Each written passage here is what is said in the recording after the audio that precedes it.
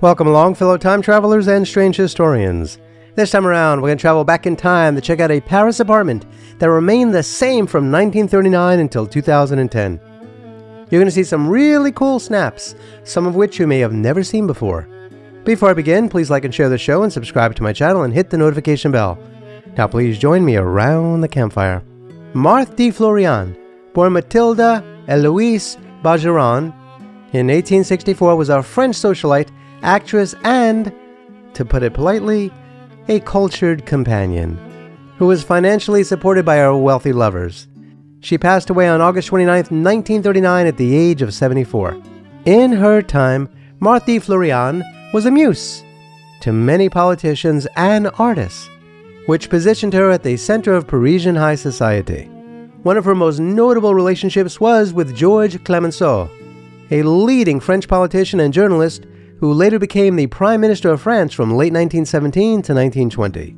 She also had romantic liaisons with notable figures like Pierre Waldeck-Rousseau, another Prime Minister of France from mid-1899 to 1902. She also hooked up with Paul Deschanel, who was President of France in 1920, as well as Gaston de Margaux, who served as President of France from 1924 until 1931. She also rolled around in the hay with Robert de Montesquieu, who was a poet, painter, art collector, art interpreter, and a bit of a dandy.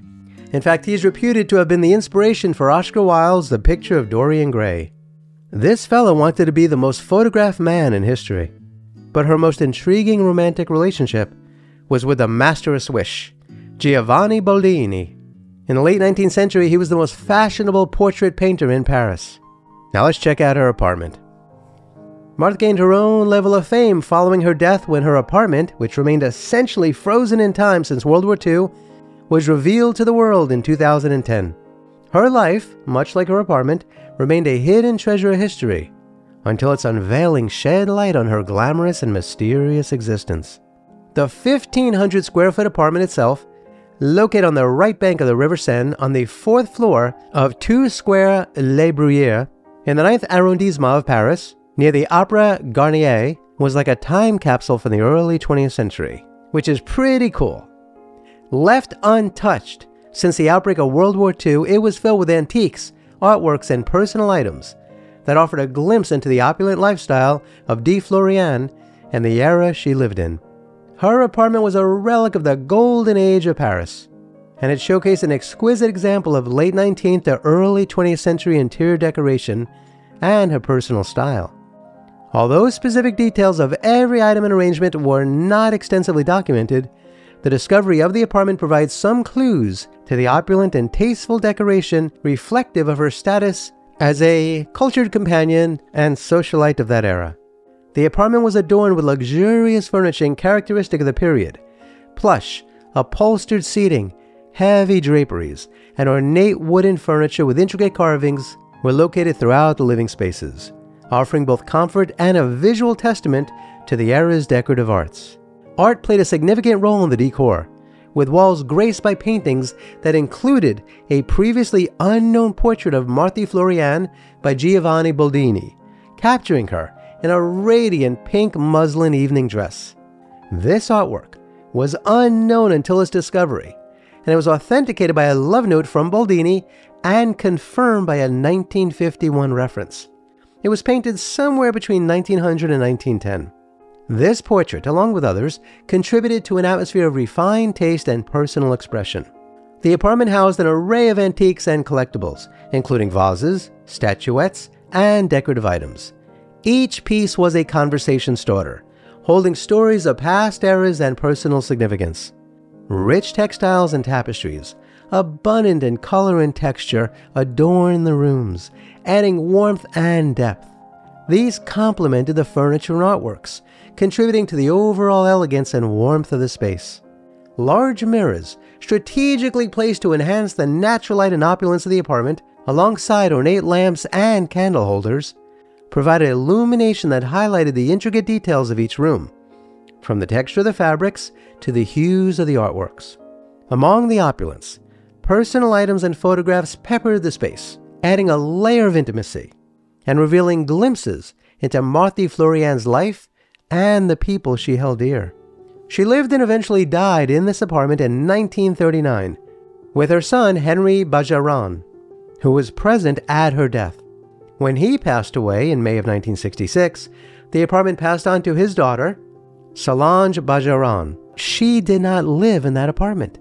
She fled from the Nazis during World War II and settled in the south of France, and she never returned to Paris. And so she left the apartment completely untouched. Now check this out. She paid the rent regularly until her own death in June of 2010 at age 91. And you gotta wonder why. If she never planned to return, and she didn't have any kids to leave it to, what in the world was that all about? But I guess we should be glad that she did, because she preserved the apartment's contents for decades. In fact, the apartment and its contents, particularly the Boldini portrait, which fetched, they say, up to 3 million euros at auction in 2010, captivated the imagination of the public and historians alike, providing a unique window into the past and the lavish lifestyle of one of its most intriguing inhabitants.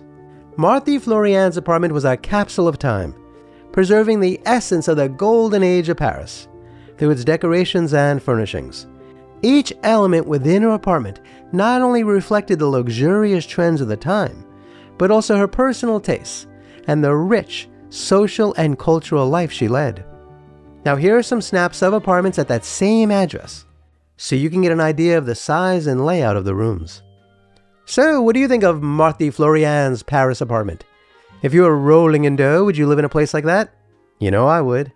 Kindly remember to like, share, and subscribe, and hit the notification bell, because there will be more time travel adventures like this one, and I hope you check those out too. Please check out the links below to learn how to support my research and productions. Specifically, I'd really appreciate it if you could become a member of this channel and or join me on Patreon. You could also leave a super thanks in the comments below. Kindly be kind to all of our fellow Earthlings, and please don't hurt or eat them. They don't like that. Remember, for the benefit of compassion for all living things and their own health, brilliant people throughout history chose a plant-based diet. And please do yourself a favor and go to a local shelter and adopt a cat or a dog, or both. You and they will be very glad that you did. Until next time, I wish you safe travels on all your journeys.